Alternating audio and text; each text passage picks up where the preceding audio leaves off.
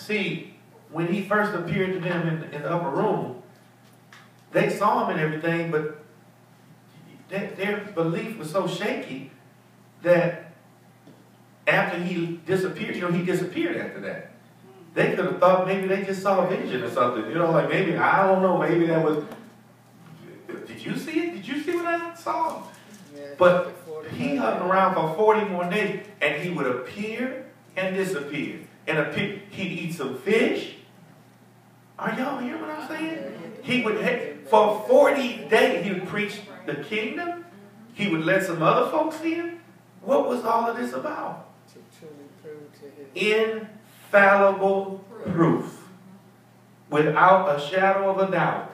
This is too important for y'all to be wondering if I really rose from the dead. See how important the resurrection is? It's like, no. You all have to know that what I said really happened. Okay, now, here we go.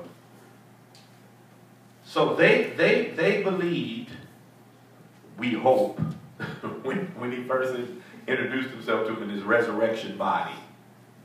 Certainly, if not, over the next 40 days, they definitely believed, right? They believed before they got filled, right? Yes. Okay. Now, what about the next one? When after he had been with them for 40 days, what was the last thing he said to them before he ascended?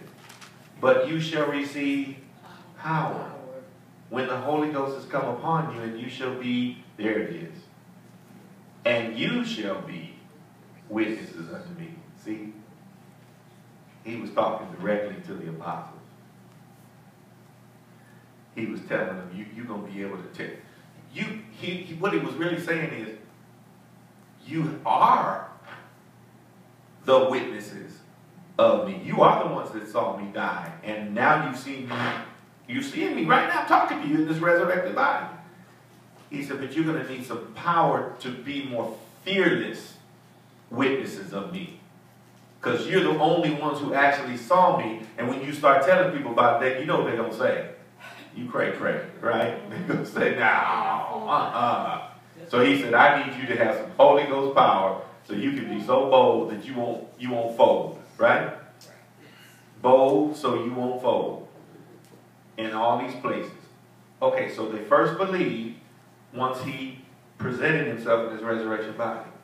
Then he told them after those 40 days to wait 10 more days, and they would get filled with his power so that they can confidently tell others what they saw, right?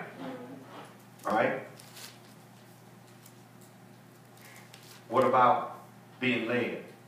Romans 8:14 says, for as many as are led by the Spirit of God, they are the sons of God. So, the mark that we are the sons of God, truly, is we're led by the Spirit of God. Were they led by the Spirit of God? You better believe it. You better believe it. Once they got filled with the Spirit, they just were led in places they never thought that they would go. And guess what? The same is true with us. We get born of the Spirit, we get filled with the Spirit, and then we through our will, we allow God to lead us by His Spirit. And every day is an adventure. Every day is an adventure. We don't know where God's going to take us. We don't know. I'll say it to you like this. We don't know who God is going to take us to. Right? So, in conclusion, we're studying the book of Acts to see how to live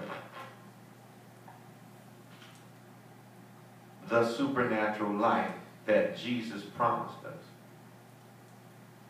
Where did He promise us that? In John 10:10. He said, I've come so that you might have life. All right? That's eternal life. That's forgiveness of sin. But He did put an and on that. And that you might have it more abundantly. In other words, it's the same thing I just showed you. The apostles already had eternal life. They were already born again. Right? But Jesus said, wait a minute. What did Jesus say? Look, He said, hold on now. I need you. Here it is. I need you to receive some power from the Holy Ghost. And then you're going to be my witnesses.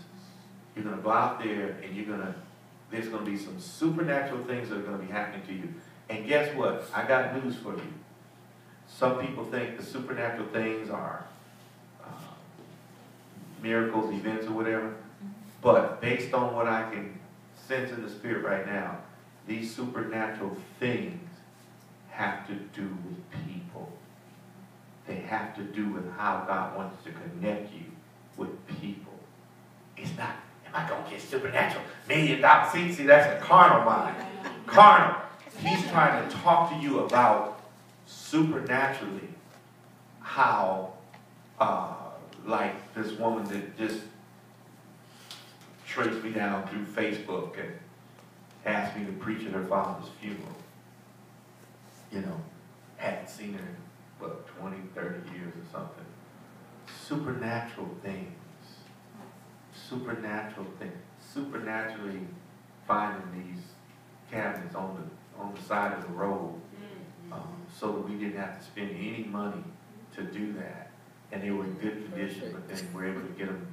But it's not the cabinets, it's things that will help us advance the kingdom. And it's reminding us, now here's the key point, that when we have favor and resources, we don't even need money. Now that's some deep stuff right there. Wait a minute now, wait a minute, we all need money.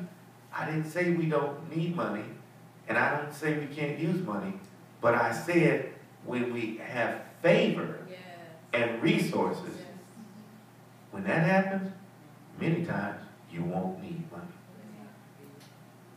My time is up. I thank you for your